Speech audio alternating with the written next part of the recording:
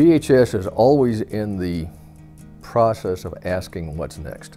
We had investigated robotic solutions like everybody. We saw products that were put out into the market. I just didn't see where the economics would work.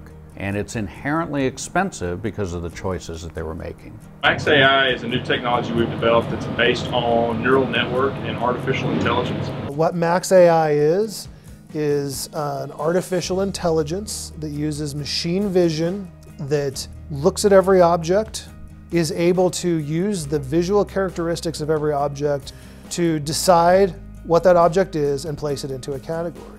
Think about the camera as the eyes, and MaxAI, our neural network capability, is really the brains behind what's going on. By adapting the neural network, is able to see material in the same way that a human would.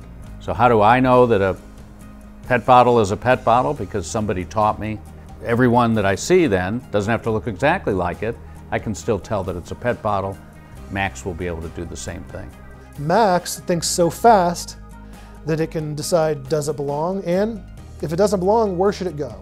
And because this is based on a vision system, it's not bounded by a particular polymer or a particular fiber or something that you can see in the near infrared world. When I put Max on a sort line, I can sort aluminum cans. I can also sort cardboard.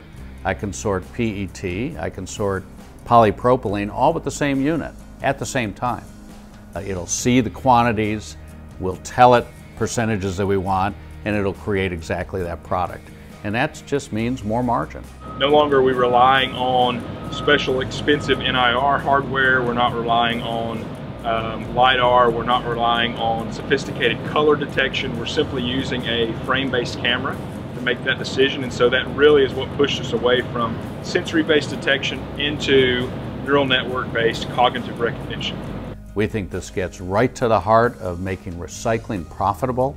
So right away we're going to be able to lower operating costs and improve margins because we'll be able to capture whatever was otherwise going out the door. Importantly, we're able to do it at a price point that's very attractive. So the long-term vision for MaxAI is the capability to make decisions for the entire plant. You can deploy these vision systems throughout the plant.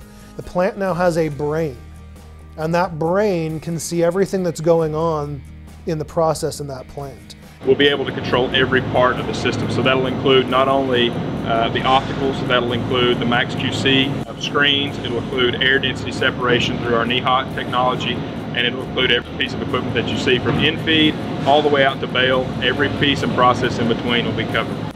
Our operators are now going to be able to focus on the other things in their day that make their owner money, instead of running around looking at conveyors all day trying to figure out what tweaks they can make in the process.